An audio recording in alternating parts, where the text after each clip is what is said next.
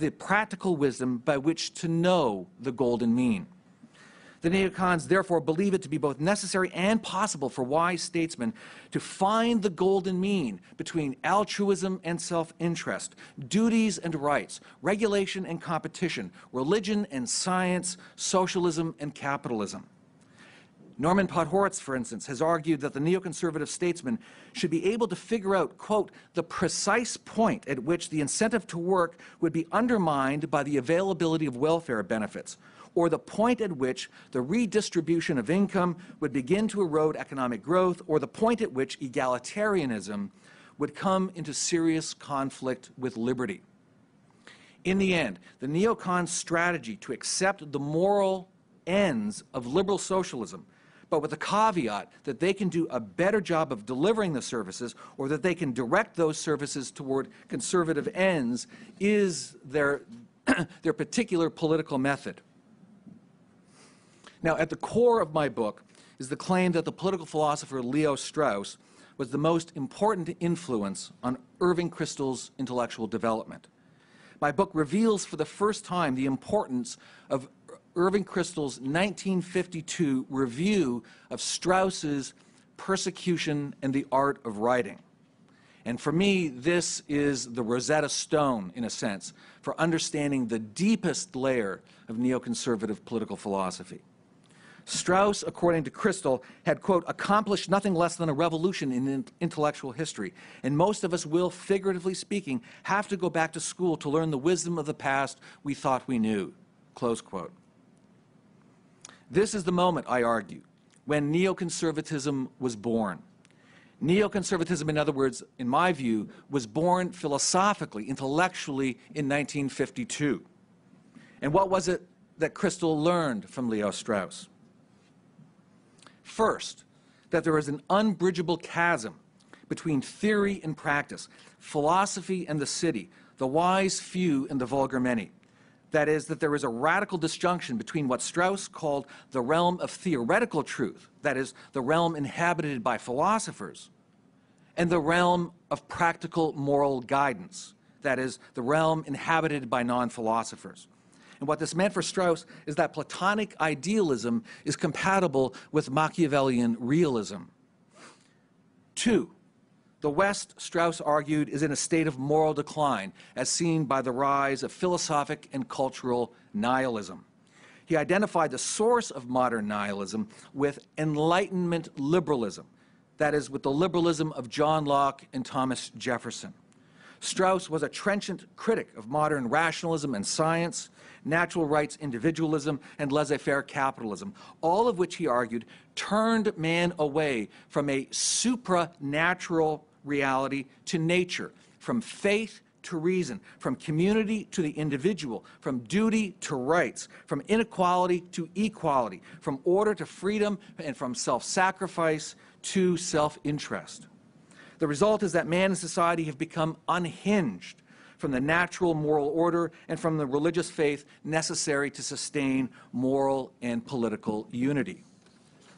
Three, Platonic political philosophy for Strauss is a necessary antidote to the maladies of modern rationalistic society. And for Strauss, classical natural right was defined by four principles. First, the political community is the primary unit of moral and political value, which means that the common good is the end of the regime and the coerced unity is the means to that end. Second, a truly just political order should mirror, quote, the hierarchic order of man's natural constitution, which means that some men are more fit to rule than others. Third, that which is naturally right for any given society for Strauss is always changing depending on circumstances, which means that philosophic statesmen should not be hampered by conventional morality or the rule of law. And finally, virtue and the public interest represent the end or the purpose of the city, which means that wise statesmen must use what Strauss called benevolent coercion in order to make their citizens virtuous.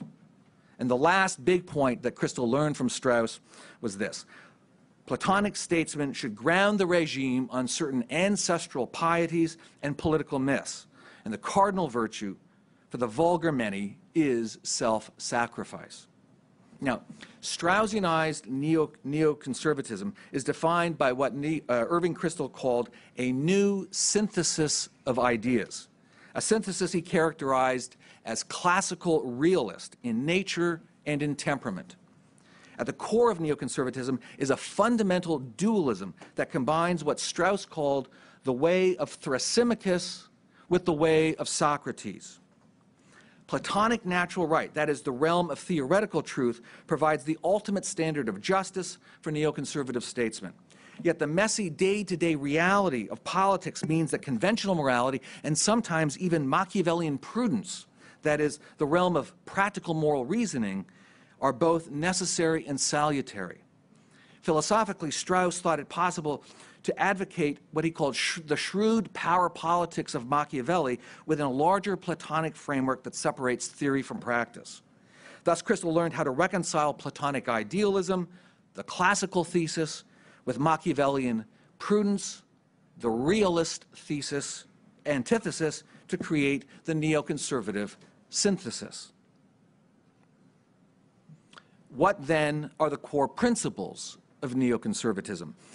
And one of the things that I've tried to do in this book is to present neoconservatism as a systematic, integrated, comprehensive political philosophy. It's more than just a persuasion or a mood. So first, I believe that the neoconservatives have a metaphysics. They take the political community, or what Irving Kristol called the collective self, as the primary unit of moral and political value. They accept Plato's premise that the polis or the nation is the only community adequate for the fulfillment of man's natural end, which they associate with what they variously call the public interest or the common good. The actual content of the public interest is whatever wise men say it is, which is precisely why it should never be defined.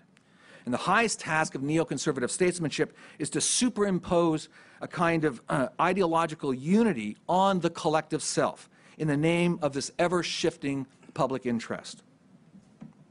Two, the neoconservatives have a view of knowledge, or they have a view of the way the human mind works. Neoconservatives begin with the Platonic assumption that ordinary people are irrational and must be guided by those who are rational.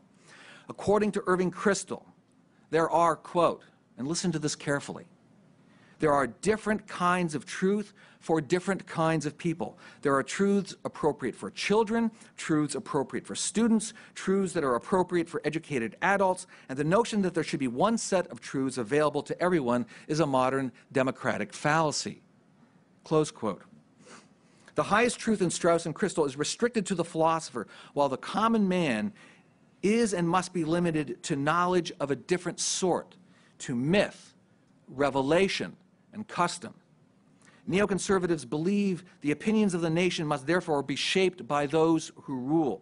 To control ideas is to control public opinion, which is to control the regime as a whole. Ultimately, the vulgar many, must be ruled by faith and by faith's necessary ally, force. What about the neoconservative ethics? If you believe, as Straussianized neocons do, that there are different kinds of truth for different kinds of people, then you must believe that there are and must be different kinds of moral codes as well. Ordinary people need some form of conventional morality that is easily learned, followed, and transmitted from one generation to another. The vulgar many need piety and patriotism as the ordering myths by which to live. For the neocons, morality is conventional and pragmatic.